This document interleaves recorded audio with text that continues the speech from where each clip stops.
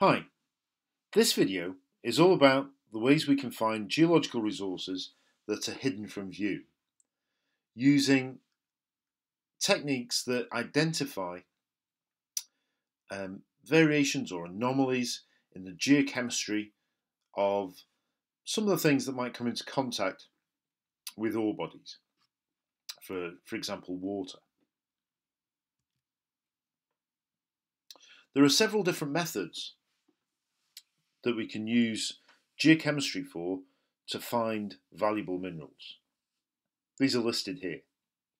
So we can analyse stream water, we can analyse stream sediment or soil, and finally we can undertake what's called a biogeochemical survey, looking at the chemistry of vegetation.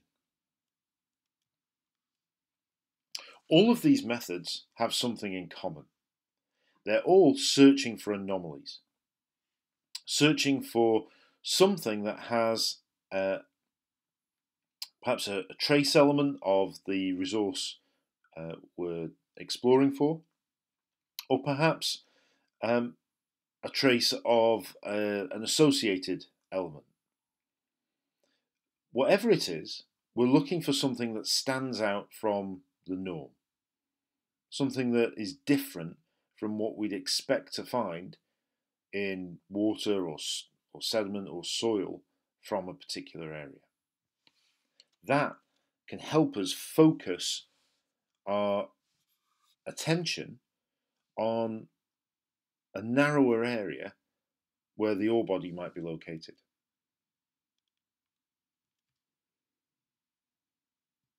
If we look at stream water first, this is a fairly straightforward technique. It's one where lots of samples can be taken in a relatively short time, perhaps by systematically sampling river water at 1 kilometre intervals across a whole drainage basin. These samples are then analysed to look for any minerals that may be dissolved within that water. This can be mapped, and that may help us narrow down the location of an ore body as this water passes over rocks containing the minerals that we're interested in.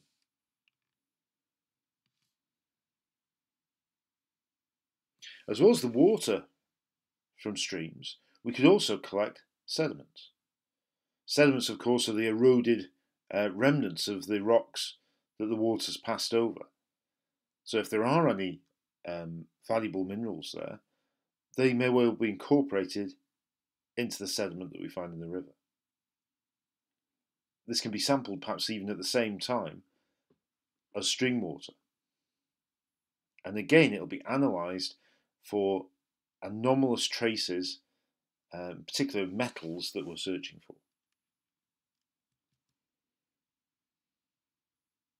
The results of both of these surveys can be plotted on a map, as an example shown here on the screen. The larger the circles at each sample location, the greater the concentration of metal. You can see this guides a geologist into a particular part of this drainage basin where further study can identify the exact location of an ore body. So these techniques are all about narrowing down search areas, finding out where areas of interest may be located, and then applying further investigative techniques.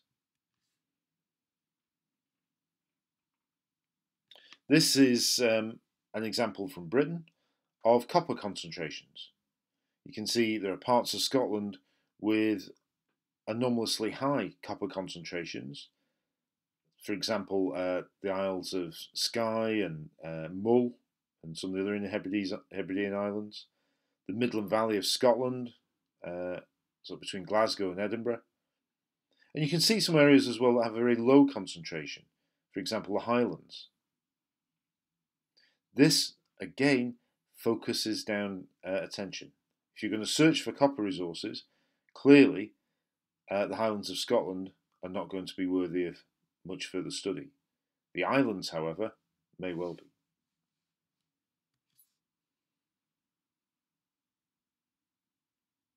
It could be a fairly low-tech way of searching, panning the sediment that we find in rivers can concentrate some of the denser minerals.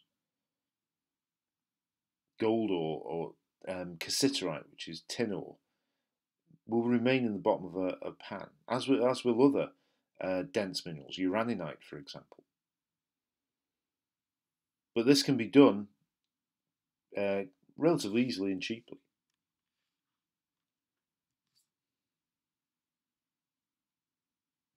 As well as river water, it's possible to look at the other weathered and eroded fragments of bedrock that we can find in soils. Drier areas, for example, may not have much in the way of a stream to sample. Again, a systematic sample will be taken across an area, perhaps on a grid or a transect, across a zone of interest, collecting soil samples on the way and analysing those for their trace element composition. All the time looking for these anomalies, looking for concentrations that don't fit. There can be several different ways in which these minerals will be dispersed across an area, depending on the geology of the particular site. But all of these, if we follow the concentration back towards where the concentration is highest, will lead us to the ore body we're searching for.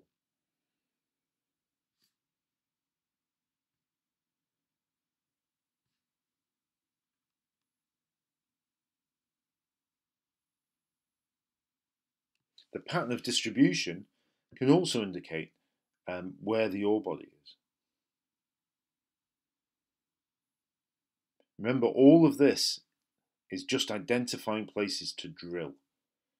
The only way you're going to really understand an ore body is to either dig or to drill into it to find what's there, what minerals are there, what grade of ore it is, what type of ore body it is, and all the other information you'd need to further develop the resource.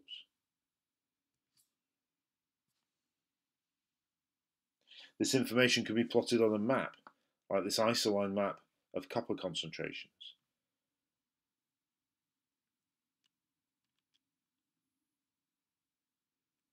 You can see how the samples were taken along these lines of section at 10-metre intervals. So we get a really detailed picture of where this ore body may be.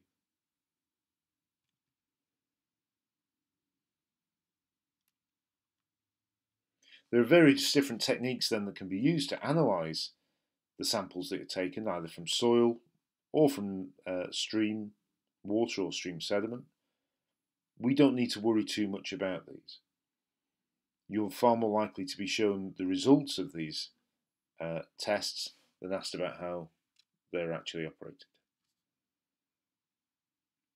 Our final technique is a biogeochemical survey. This is where vegetation is sampled, looking again for anomalous concentration of minerals that may be drawn up particularly into trees from the soil and the bedrock beneath. If we get high levels of metal, it can indicate we've got an ore body beneath the tree.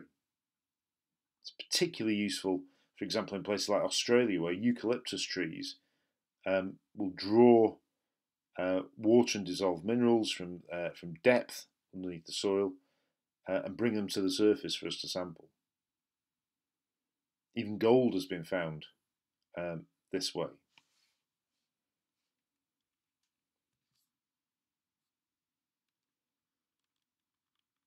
This diagram shows how, again, by following the concentrations back towards their highest point, we can find the location of an ore body.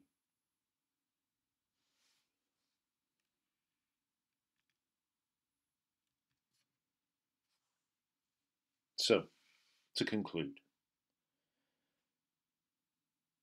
geochemical sampling is a very good way of finding particular resources.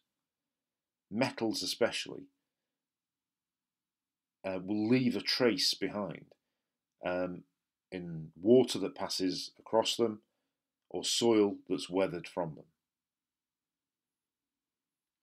By careful sampling and an organised and systematic pattern of sampling, it's possible to narrow down an area where an ore body may be found.